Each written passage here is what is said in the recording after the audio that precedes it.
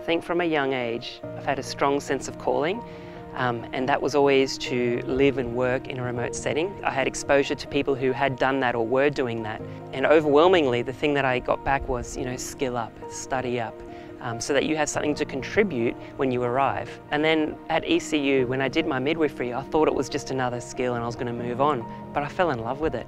It was amazing, and I stayed in Perth and I became the first male midwife at the Family Birth Centre, and after about 4 years I was invited by Gove District Hospital in Arnhem to come up and work for them, and so that's what I did.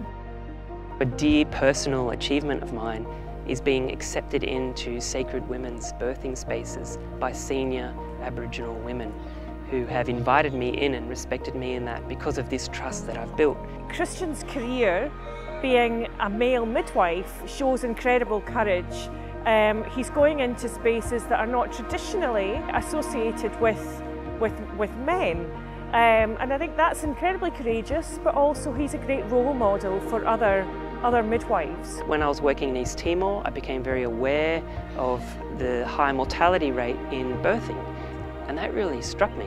Because in this field they told me, no, as a man you shouldn't be involved in birthing or women's business in that way. And so I hadn't. But seeing this, I felt I couldn't ignore it. I'm going to come across this at some stage and I need to learn this. And so that's when I landed in WA at ECU. They had a paid employment model.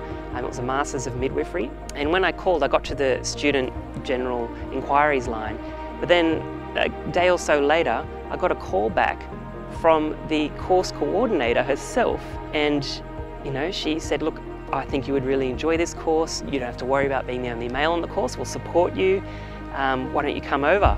And that excellence of and in standards of care and her ringing me personally, I was really moved and I felt drawn to this university. He's made a huge contribution to the health and well-being of the communities that he's served in Timor, in the Northern Territory, with Indigenous populations, making a really positive impact on wherever he's served. I would say to students, go remote.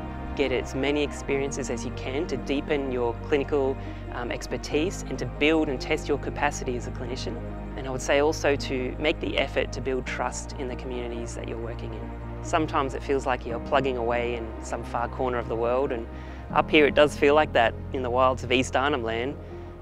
But receiving the award has made me reflect that yes, I can contribute. I'm very honoured and humbled.